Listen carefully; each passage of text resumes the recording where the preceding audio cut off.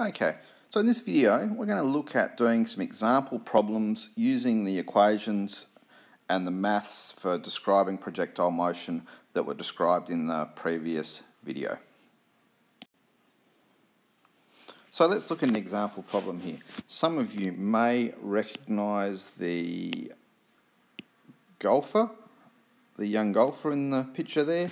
Some of you may recognise the golf course in the picture there. Now, when we start out with a question, we always really want to write the information down in the question and, if it helps, draw a diagram. So how might we do that here? So I've got a golf ball here. It's about to be launched.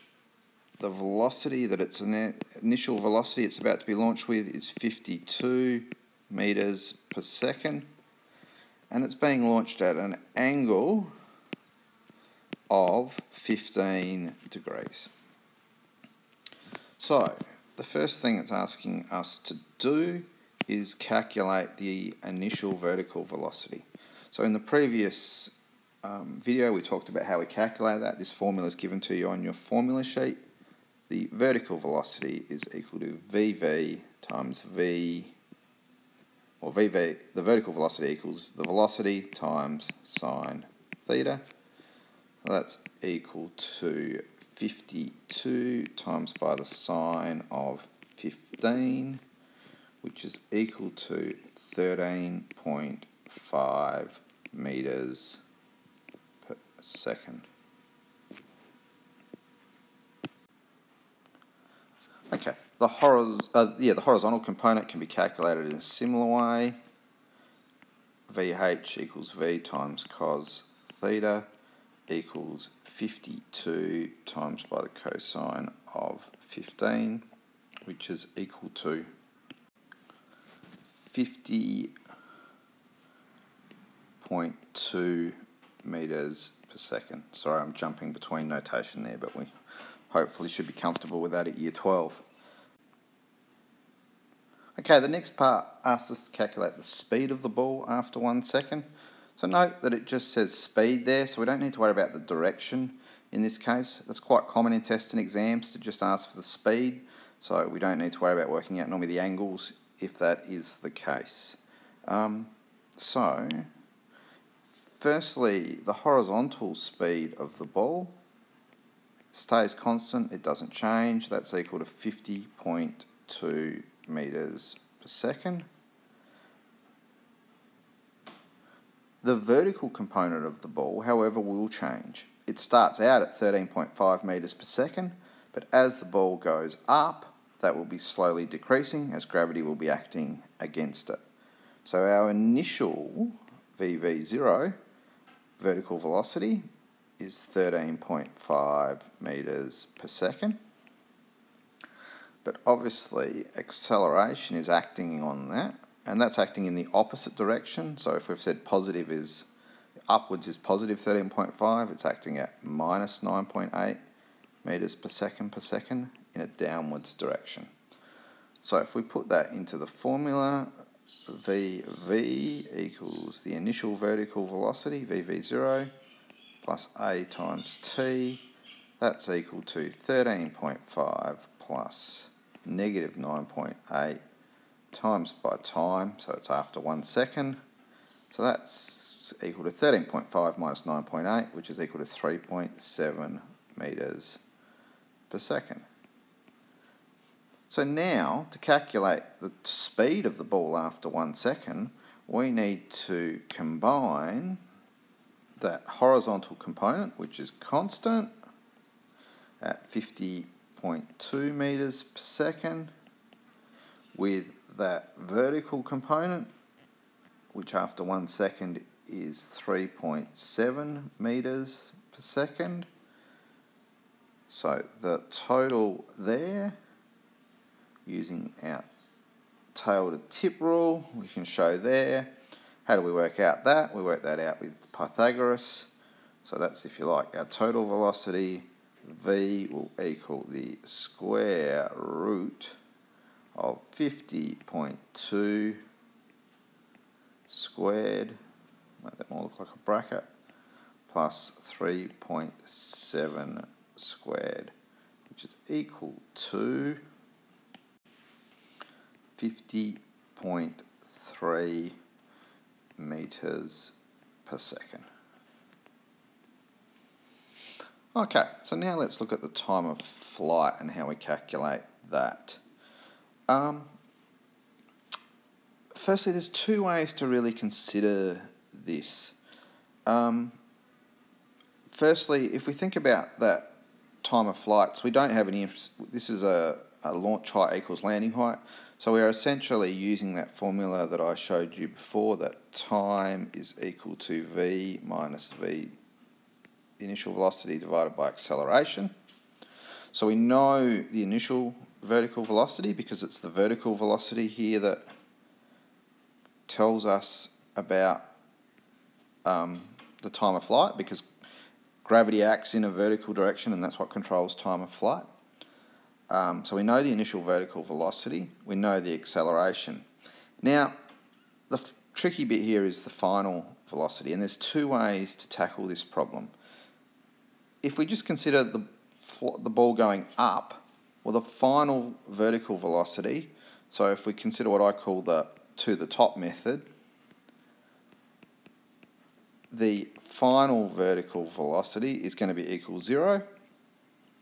And then if we use that method, we need to know that it takes the ball the same amount of time to come down as it took to go up. So whatever time we've got to do, we've got to sort of double that time at the end.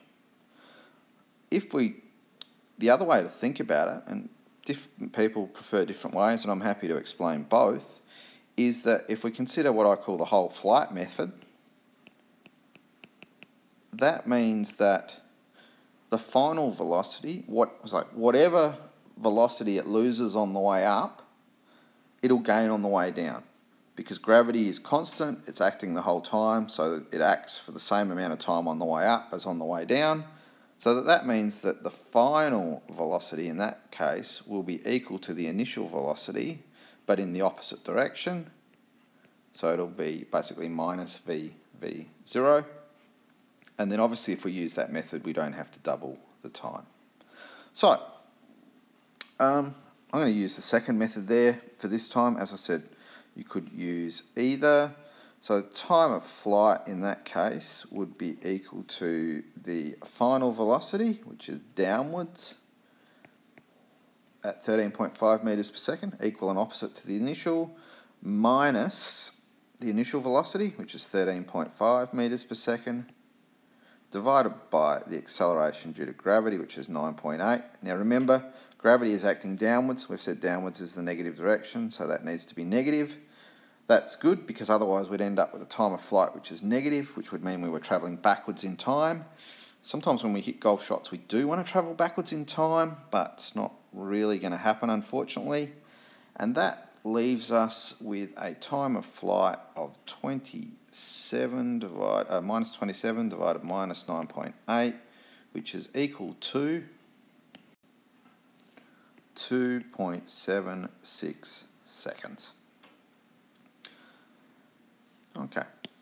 Calculating the range of the ball is actually fairly straightforward. As I said before, range is the horizontal displacement, which is equal to the horizontal velocity times by the time of flight. So that's equal to 50.2 times by 2.76, which is equal to 138 meters. Now, a bit of fun with the last part. Determine whether the ball went in the hole.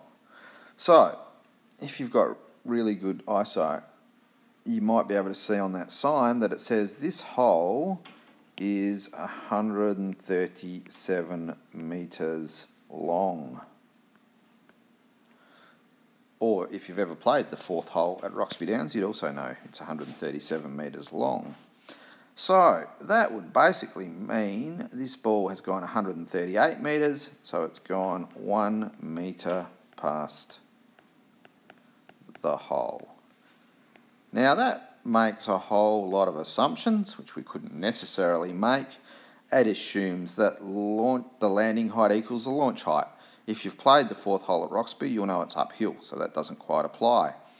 It assumes there's no air resistance, and in the case of golf balls, air resistance does have some significant effect. It also assumes that you hit the golf ball straight, which isn't always the case.